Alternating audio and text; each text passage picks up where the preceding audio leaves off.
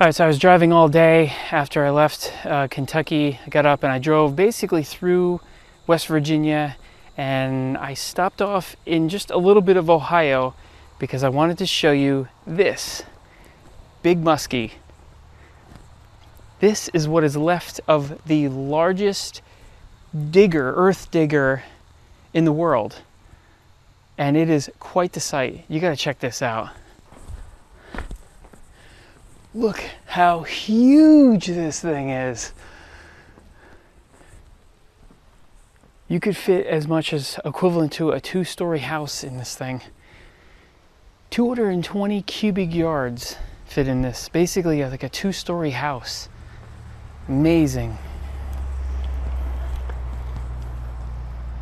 Man, I cannot get over how big this thing is. Wow. This is intense. Look, you could see all like the different repairs that were done over time. This thing was really used and abused, man.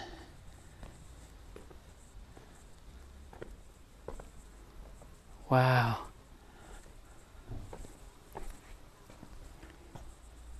That is incredible. Man, this thing is big. You could live in here. So in one single scoop, this thing could lift 325 tons of dirt in one scoop, which was twice the size of any modern equipment at that time. So this could move twice the amount of earth. So that huge bucket is right here. That's the bucket that I'm standing in. And this was the entire machine. Big Muskie. How insane is that? It weighed 27 million pounds and spanned 1.5 football fields. Incredible. Look at the size of these chains. Look at this compared to my head. How big is this? These are the biggest chains I have ever seen in my life. Try to pick one of these links up. I can't even move it. These things are so big. So each one of these teeth weigh 1,000 pounds, each one. Incredible.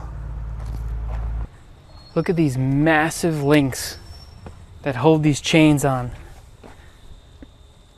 Man, that is impressive. I can't get over how big this is. Look at the amount of strengthening they did. Man, this is cool.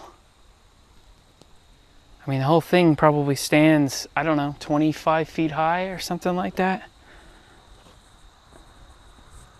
What a monster. All right, so I just have to stop off and show you this. And I'm glad I did. Hope you liked it.